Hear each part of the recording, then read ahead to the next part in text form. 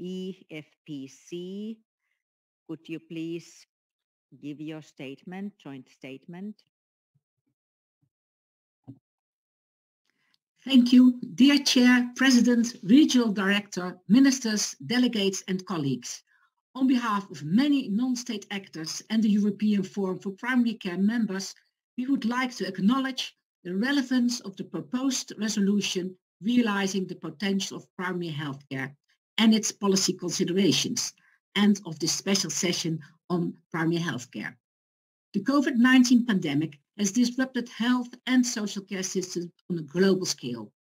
The pandemic has once again proven that strong primary care contributes to lower hospital care burden, to effective epidemic surveillance, and to the delivery of at-home care tailored to the people's needs. In the current environment, member states have a responsibility to invest in health systems that drive health promotion and prevention through primary health care, as reaffirmed in the Astana Declaration and in line with the Sustainable Development Goals. To realize these commitments and to build a sustainable primary health care, strong global equity must be established. The undersigned non-state actors and EFPC members call upon member states in the European region to invest in the future sustainability of primary healthcare based on the following recommendations. 1.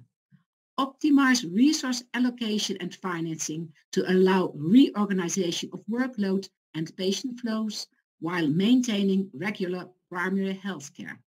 Address inadequate personal protective equipment and staffing shortages. 2. Develop accessible and user-friendly digital health solutions, facilitate and increase access to healthcare services, and encourage self-management. 3. Provide psychosocial support for vulnerable populations such as older people, chronically ill, those requiring palliative care, low-income groups and ethnic minorities, as well as their caregivers, particularly women who have been disproportionately affected by the pandemic.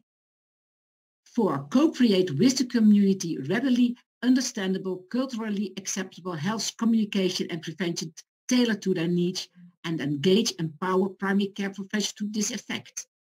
5. Enhance and expand interprofessional collaboration for the multidisciplinary teams.